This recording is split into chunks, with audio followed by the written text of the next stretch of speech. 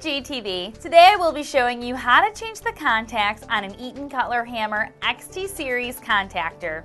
For this install, I am using a size L contactor and will need a contact kit, a 3/32-inch L-shaped hex wrench, and a screwdriver with a torque or star bit size T15 and T25 or SD15 and SD25.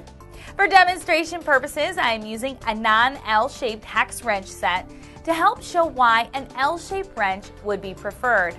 First, I will remove the front cover with the size 15 screwdriver. I will have to make sure not to lose the screws and the front cover since I will need this later. The inside cover will also need to be removed to access the contacts within the unit. I will switch to a size 25 star bit and unscrew the 4 screws on the corners here. When finished, I will set this aside for later use. There are 3 contact plates that rest under pegs and 6 contacts that are beneath the contact plates. To remove the plates, I will have to lift up the contact plate and insert a hex wrench inside the small hole under the peg. With my plate stationary, I can remove the peg and the contact plate. I will keep the peg on the side for now and leave the hex wrench in place so that I can work on the contacts below the plate. I will insert a screwdriver with the size 25 star bit into the opening here.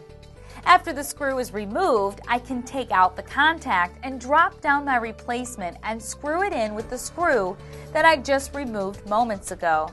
I can insert a new contact plate and then put the peg back in place.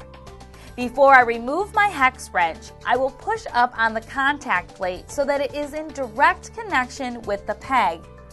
I will have to hold up this contact as I remove the hex wrench to prevent the contactor from snapping back and causing any damage to the contactor. As I mentioned earlier, there are disadvantages to using a hex wrench set.